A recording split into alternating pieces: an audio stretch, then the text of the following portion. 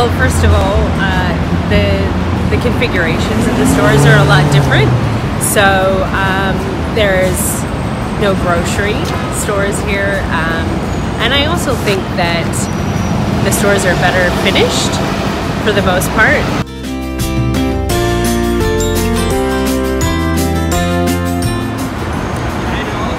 I like that they have a huge variety and they cater to everything. So they've got everything from sort of trendy stuff all the way through to your classics and really great brands.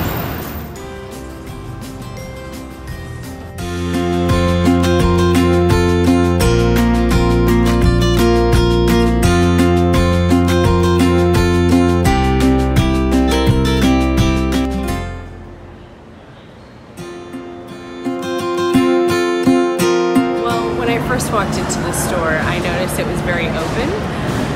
I think they've combined the Nordstrom story really well across the whole, well, certainly the first floor anyway.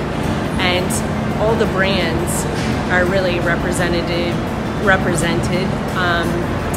within the Nordstrom story instead of the individual brand stories. So that's really interesting.